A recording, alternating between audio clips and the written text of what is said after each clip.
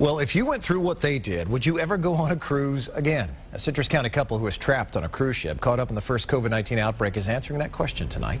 In fact, they give us an inside look now at what happened on board that Diamond Princess. I've been so anxious to hear this story. As Fox 13's Lloyd Sowers reports, they've made a new documentary to tell their frightening story. Quarantined in Japan, the cruise liner Diamond Princess became a prison for Gay and Phil Quarter of Crystal River. Best feeling I can describe is that we were being punished for a crime we didn't know we committed. They were caught up in an early outbreak, February 2020, before it was even called COVID-19. Is this how we die? And then what if one of us gets sick and gets taken to a Japanese hospital? Now the Quarter's COVID cruise nightmare is captured in a new documentary called Quarantined. At least 620 people from the ship have now tested positive. It's what they saw on board and what they did. Gay, an author, Phil, a filmmaker. I know the way you reach people is through the media and getting other people interested in your story.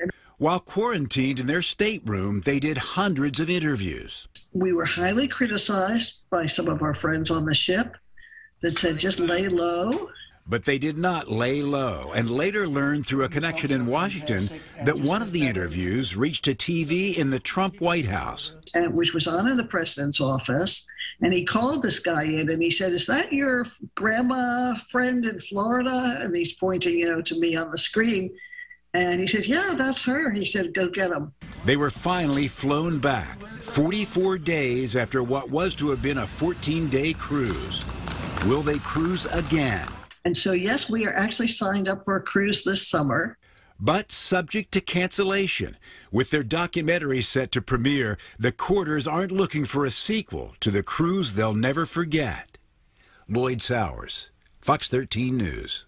I can't wait to see the documentary. It's called Quarantine. It premieres Sunday night at 10 p.m. on WEDU, the PBS affiliate in the Tampa Bay area.